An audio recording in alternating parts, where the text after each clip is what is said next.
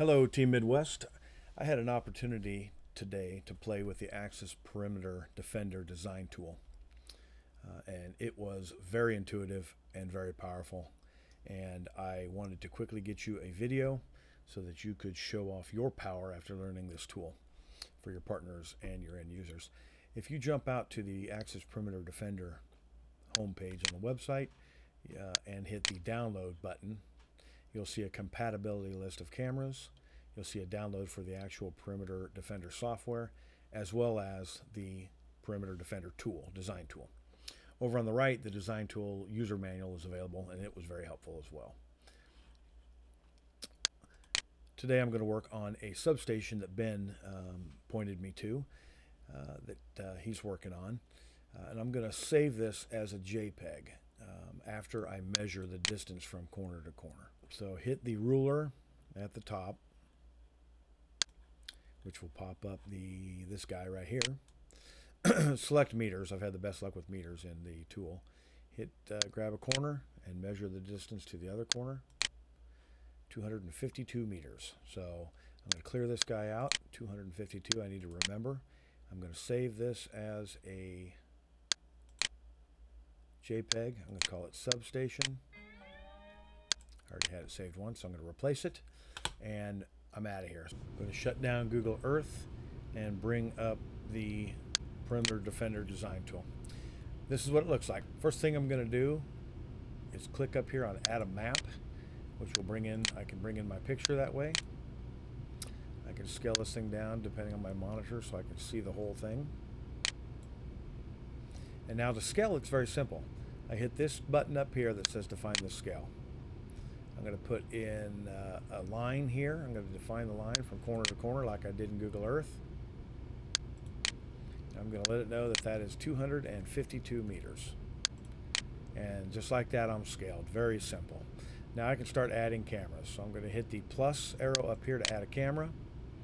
I'm going to pick a thermal 1941 with a 35 millimeter lens. Grab it over here by the number and drop it on the drawing. And now here's my coverage area. If I want to spin that thing, I go over here to the left and pan it. So maybe I want to put it directly down the fence, or maybe I want to put it just inside the fence. To control this a little more granularly, I can hold the control button and spin the mouse and drop it where I want. So I could do something like that potentially.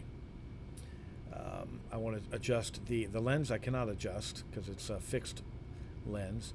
The height of the camera I can adjust. I'll put that up to 16 feet 4 inches.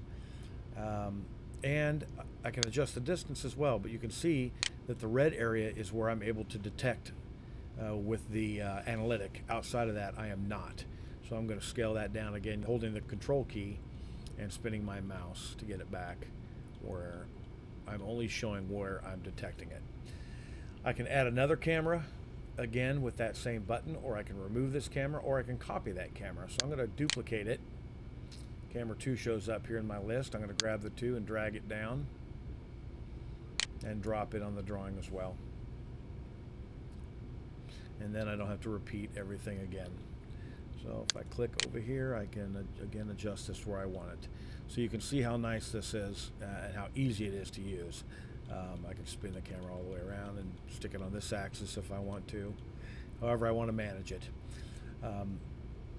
Up here on the top, I can change the IDs. Maybe I want to reverse the ID and call that one 2.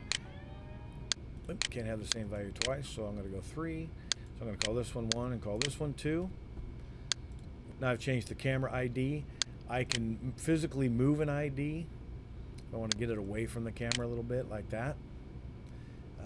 If I want to do any kind of a measurement, you have the ability to hit this ruler and measure distances as required.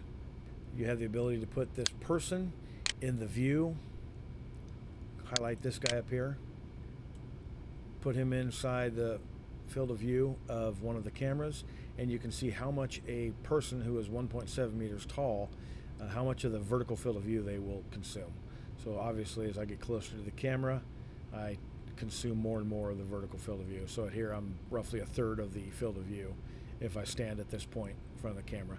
Not sure how that would be used, but I'm sure at some point I will figure it out.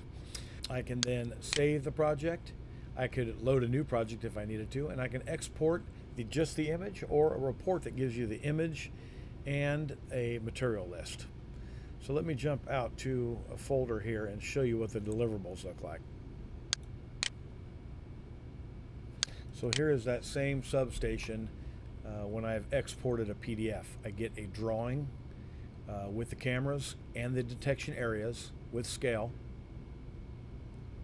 And if I drag down to page 2, I get a material list by model with detection distances, camera height, horizontal and vertical field of view, so on. So a very, very powerful tool. Please play with it. It's very simple, and you're going to impress your customers. Okie doke. Have a good day.